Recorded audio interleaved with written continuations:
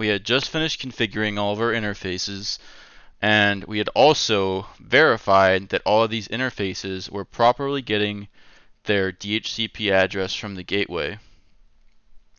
But we don't have any firewall zones yet, so we're going to go ahead and do that. So to do that, we're going to go into Network and go to Firewall. So these zones are going to be set up a little bit differently than what you might see in some of the other videos. And the reason for that is because we're not really using WAN. And we're not really even using LAN in some cases either. We're not getting our addresses from our router, we're getting it from our gateway. So what that's going to allow us to do is we're going to be able to get pretty strict with these forwardings. And I will show you what I mean in a second. So our first zone, we're going to make our IoT zone. So to select the network, we're going to go to covered networks. We're going to select IoT. Input. So this would be input that the router receives from the IoT network. And we actually don't want to accept any input. We do want to have output. And we also don't want to have any forwarding either. So forwarding is going to be, can this zone talk to other zones inside the network? And we're going to say no, because we don't want our IoT devices talking to anyone else really. We just want them, exfil your data and just be done with it. We don't want you talking to the router. We don't want anything like that. So under allow forward to destination zones, we don't want any. So we're going to leave this unspecified. And allow forward from zones, or allow forward from source zones, we're going to say LAN, because we do want to access our IoT devices on our LAN, but we don't necessarily want them to access our LAN devices. So we're going to save this, save and apply. And what you'll notice is once this rule comes into play, if you remember, we had our source forward set to LAN. So now in our LAN zone, we see that LAN is forwarding to WAN and IoT. So we have drop, accept, drop.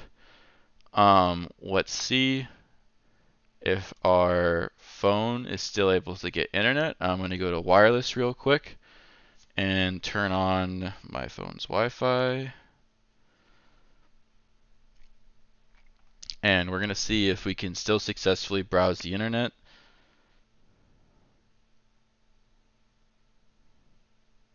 Alright, so my phone's connected. I'm going to go to, let's read the news. So you saw a spike right there in the rate. The news loaded successfully, everything's good, but my phone's not going to be able to access my router, and it's also not going to be able to access other devices on different zones. So this is kind of like, this is the ideal thing. This is like what we want.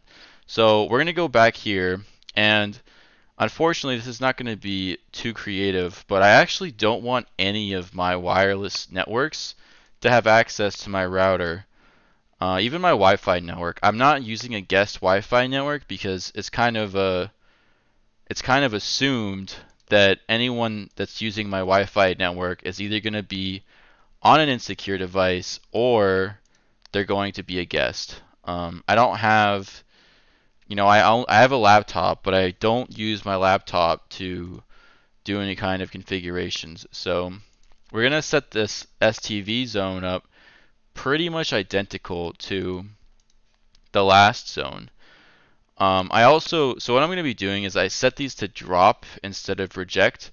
So if you don't know, there is a common security practice where if you are declining a packet, so if you're declining a connection, the attacker will know that there's a device there. But when you drop something, you're not really sure because it's considered like unreachable. I think there's still, even with drop, there is still kind of like some hints that you can tell that there might be a device on the other end. But drop is just a little bit better than reject. So we're going to stick with drop. And we're going to have drop except drop for our input output forward. Yep. Save and apply.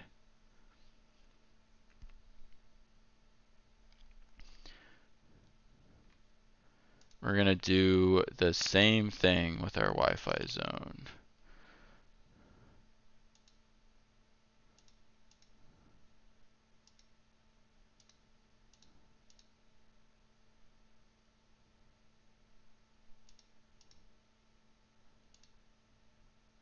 We don't want it to forward to anyone. We do want it to be forwarded from the LAN. Save and apply.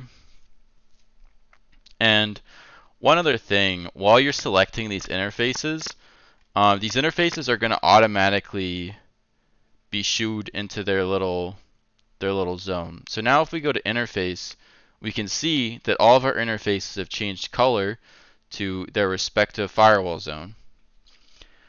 I guess one more thing to note real quick. So because we're getting our addresses from our gateway and not our router, if you did have some kind of rule like this and you were getting your addresses from your router and you were getting your domain names from your router, you would have to make some rules specific to DNS and DHCP, because otherwise your devices are not going to be able to get their domain names, and they're not going to be able to get their IP address from your router if you select drop on the input like this.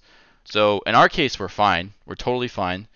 But if you are using your router for DHCP and DNS, you're going to have to set some rules up.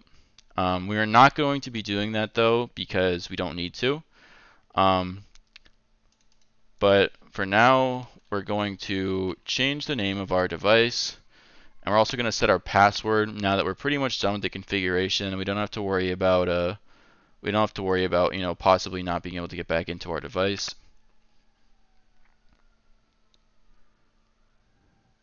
So we're going to change the host name, and we're also going to go to administration and set our password. You can do this earlier if you want to. I just haven't.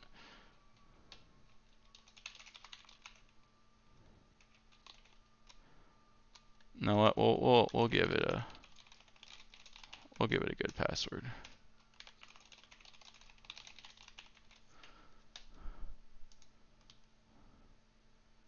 All right.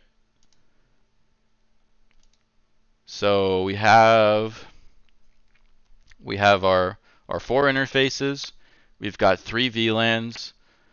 We've got 4 wireless networks. Let me add in my last wireless network real quick. This is more of a compatibility network, but I like to have this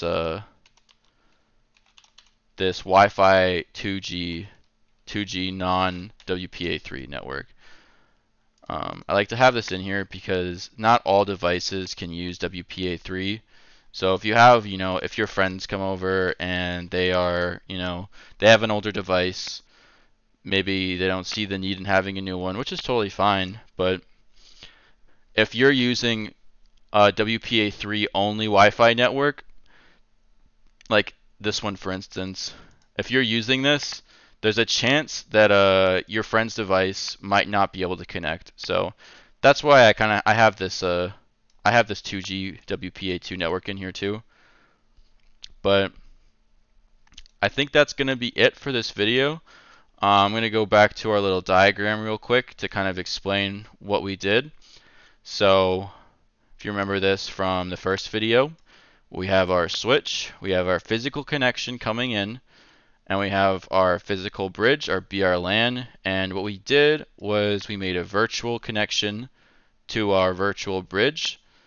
We tagged all of our VLANs, and we created these new VLAN devices.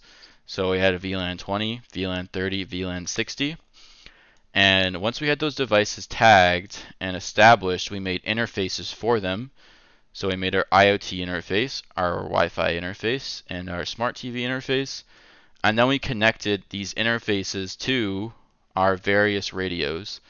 So we had our 2.4 gigahertz BGN radio, and this broadcasted our smart TV, our IoT, and our Wi-Fi 2G network. And then we had our NAC 5 gigahertz radio broadcasting just our 5G Wi-Fi network. Yep, and that's going to be it.